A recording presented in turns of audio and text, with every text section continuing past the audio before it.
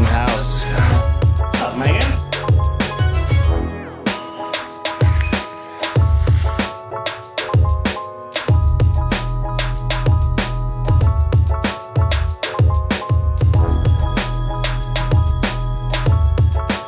You ready?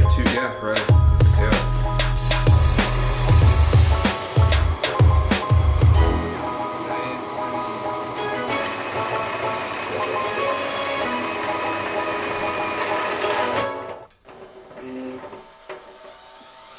Come on, Dusty.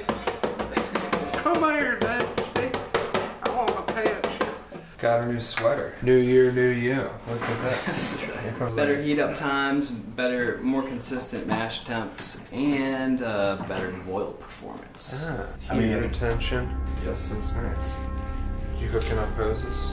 Hook hoses up, throw grains in. Let's just throw some grains. It's your world, man. We're just living in it. Oh yeah. It's gonna be real nice. The smell of a stout mashing might be one of my favorite things in the world. Oh, it's so nice. And then you add like the rye and you get a little like sweet action. Alright, so beer. Ryed Irish Stout. Ryed Irish Stout. Came out of The the mash. Mash Maker book. It's Michael Dawson. Where did Michael Dawson work? I think most people probably know him from early brewing TV and with Northern Brewer. With Northern Brewer. I know he's no longer with them as far as I know. I think he's with BSG now. Oh, I thought he worked for a yeast company. He did. He worked for Yeast for a while. I think he's at BSG. I've brewed quite a few of his recipes over the years and I've always enjoyed them. So Irish Stout with a little bit of rye in it. yeah, we used flaked rye instead of the flaked barley you would normally use. We also added maris otter, chocolate rye malt, mainly because they're out of roasted barley. We did half of that and half of black patent. We'll see what happens. Cool. You like ryes? Love them. Dry Sure. Irish Stout with some rye. And first beer of 2018. Way It's ahead of the schedule future. for St. Patrick's Day. Yeah. There we go. That is the bizarre ride to the far side right there. Looking good. Smells awesome. Well, 60 minutes is up, my friend. Yeah. Oh man, what a great show. Yeah. Well, what do you want to do? Do you want to be the muscle or do you want to be the hook guy? You know, spend some time out on the corner, man. I'll hook one off here for you. You'll be the hook guy? I'll be the hook guy. Hook one. Am I doing it right? Nope. Doing it wrong. Dude, look at this guy. Hey, tough guy. Doing it wrong. Still doing it wrong. Can't get it right. Hook guy. Okay. They say it's like riding a bike. Hooking one off. Nice. There you go. Uh-oh. There we go. Alright. Heroic effort. Yeah. Man, hook guy almost got fired. Yeah. While it's draining, I always just like to pump it up to 100%. And I'm gonna steal a little pre-boil gravity sample. Did Andy Rooney die? Oh, no way. Did he? I don't know. Probably not. Probably. He's got to be alive, I feel like. Andrew, if you're still alive, Let us know. feel free to Let us know, respond. Empty the old hoses. Dude, Emmett. Finally figured it out. We're on track for a zero spill day right Wow. now.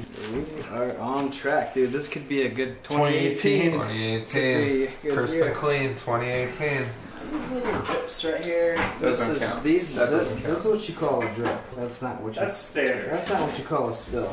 Maybe we should do a comparison of 2017 versus 2018 goals. Okay, 2017.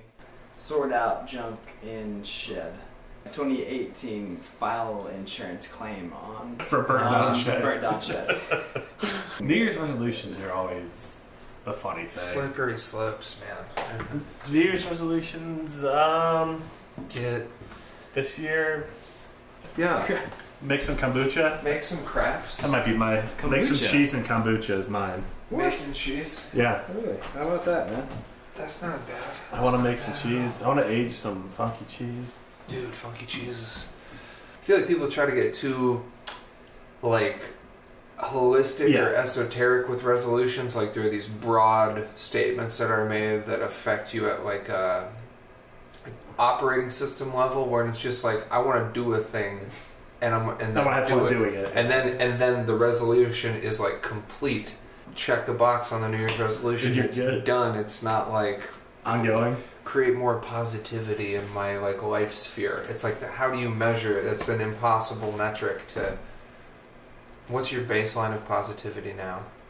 And what are the units to measure the growth? Yeah. Or posimeters? Minus growth. Like negatons? Like, what do you? Yeah. How do you? What do we measure? What unit are we using? What are we using? Is this metric? Like, I agree with that. Yeah, it's like, you want to make some cheese. It's like, yo, I got the dairy, I got the salt, I got the milk, Brennan, I got a cave. Right. Yeah, it's a wheel of cheese. We got a system that's done. Water and milk. You gotta be realistic. Gotta be realistic. Like 2017, I'm gonna learn to love myself. 2018, I'm just going to. Just go make some cheese. Make some cheese. Yeah. Make some cheese. Some kombucha. Get my van running. Get that van running. That's the key. Yeah. Should we pull the grain basket out? Yeah, let's do that right quick and then pop the lid on that. Get it up to boil. I should look it up again, like planetary. Were you catching that? What's our liquid level in there? What, Ross? Looking good. We didn't lose much at all. Is there like a mark? Yeah, it's on the inside. Here. We lost a gallon, just a tiny bit more than a gallon. So we had like 6.8, you think, in there? If you were be a guessing man. Yeah, I would say 6.8. It was a really, really good guess. Then we're shooting for 1038 pre-boil gravity.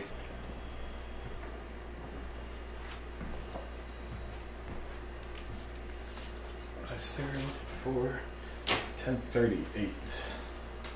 We are 1038. We are? We are 1038. So we're coming up to our boil here. Our boiling temp's around 208, and we'll be tossing in an ounce of Northern Brewer at that time. A lot of folks ask about boiling full 5 gallon batches, and our kettle's using only 1650 watts.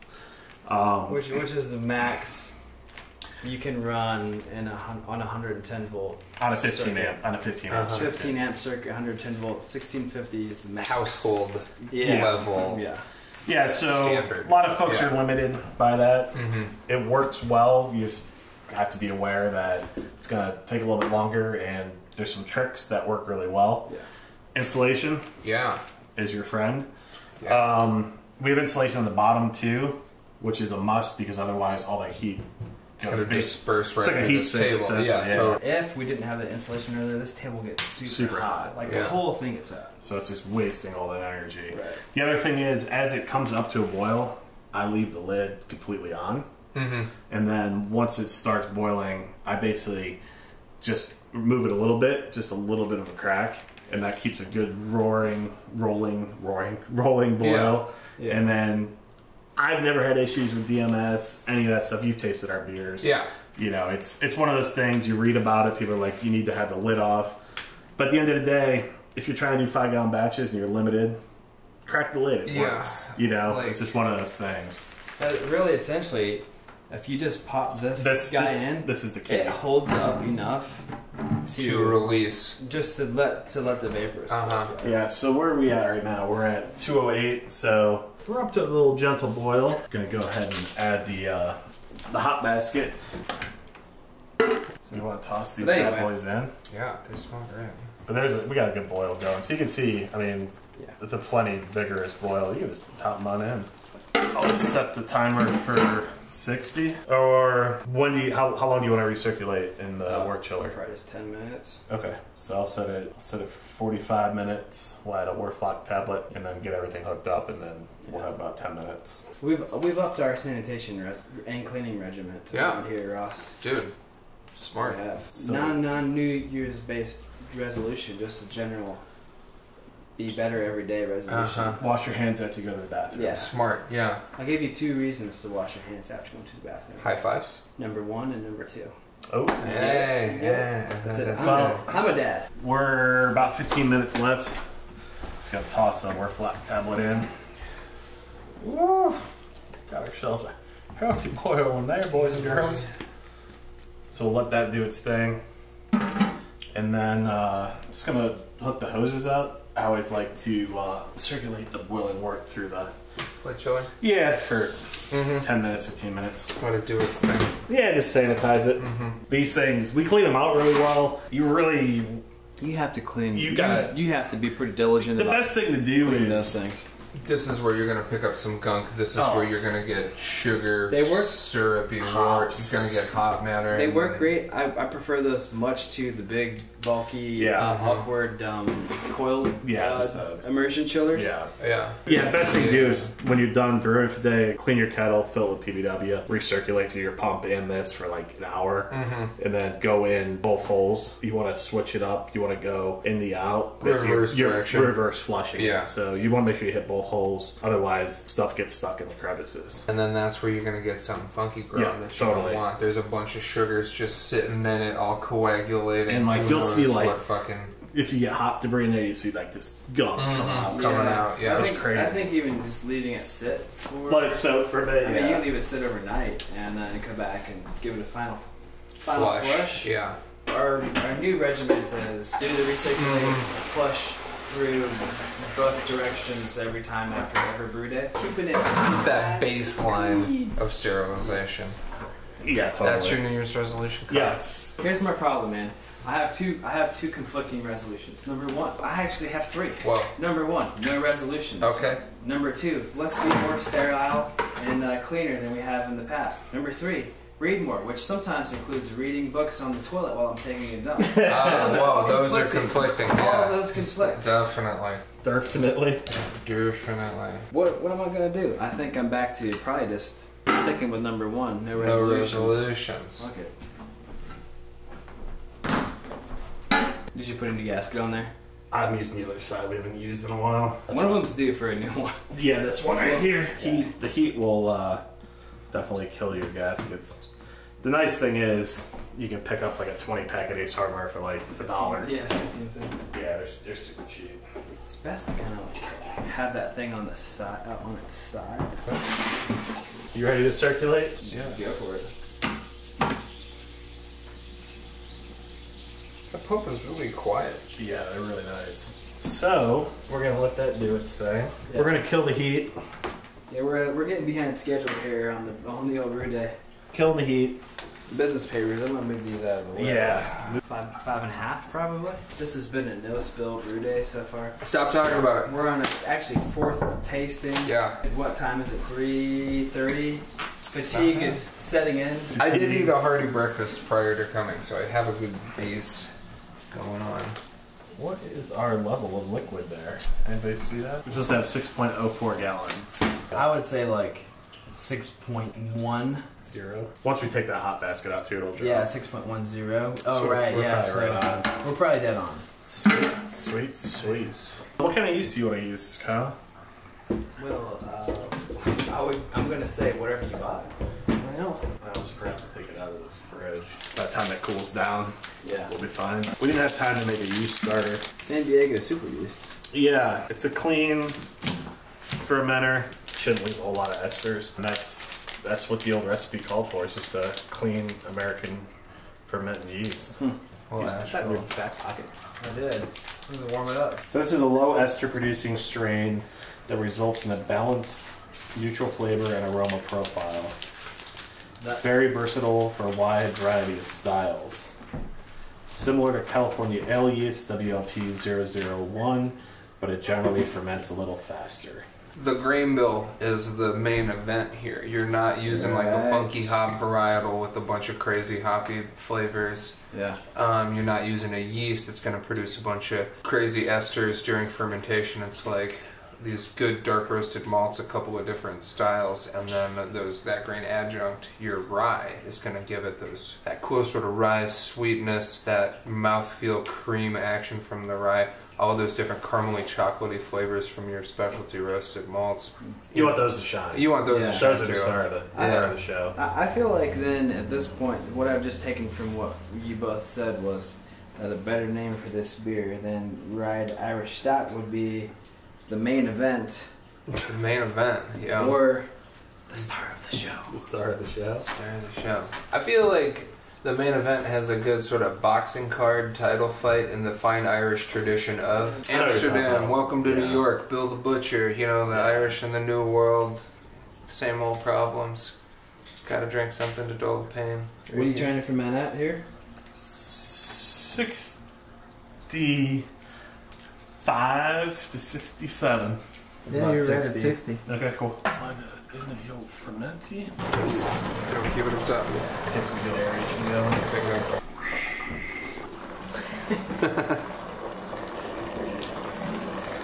It's not bad. You got that yeast in your back pocket? I do. I'm just happy to see you. Quick draw. What were you shooting for again, Emmett? 60? Like 65. We're about half in, man, so. What's our liquid level in that bucket? 5.5 probably? 5.5, you say. But that's what we're shooting for. Boom. Nice. Scissors. Knife? Yeah, I don't know like what you butchered with that knife. Only squirrels. Yeah, buddy. Get you one of them. You want pig. to toss 2 of these in there since we didn't make a starter? Dose. Whatever, man. Dose What's the gravity I'm in? Gravity range 1050. 5 gallons, 1050 to 1065. So where are we at? 1040. We haven't taken a reading, but I'm hoping around 1046. Then we probably don't need another package. But hey, whatever you want, man. If you want to double it up, then it. We're D'ing up. Sometimes it's not a bad idea. 2018, you got to double it up. I'd rather have a little more healthy yeast than less. I think over pitching is a.